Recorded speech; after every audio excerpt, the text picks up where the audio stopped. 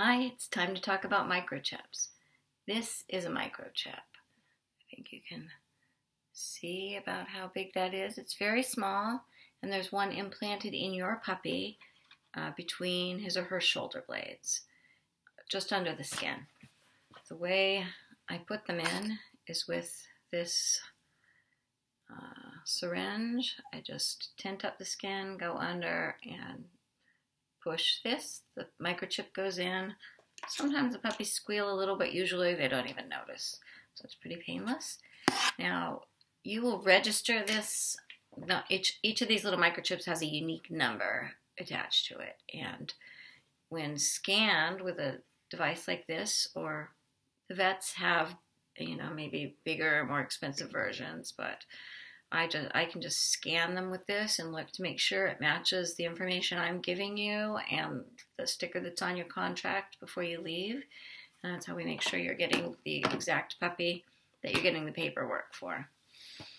And when you get home, you will take this form, and it has your puppy's microchip number on it.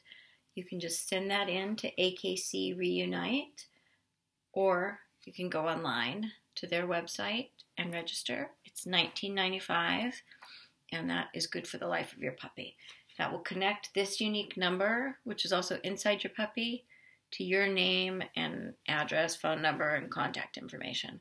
The one thing I like about the AKC Reunite as an organization is they're a nonprofit. They're part of the American Kennel Club, and they are not constantly trying to make money from you. So they may contact you once a year or every couple years just to update your contact information, which is a good idea. But they are not going to bother you and try to give you scare tactics and make you buy more services and so forth. I think they do have some little colorful tags that you can have your puppy's name put on and so forth if you want that, but you don't need to do it. But it is important to register that microchip in case your puppy is ever lost and found by someone. They can just scan this over,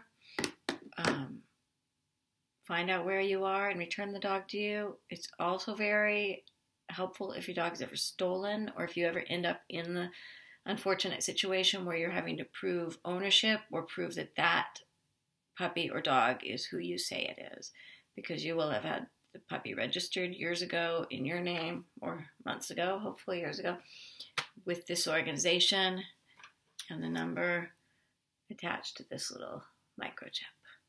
Okay, I hope that explains it all.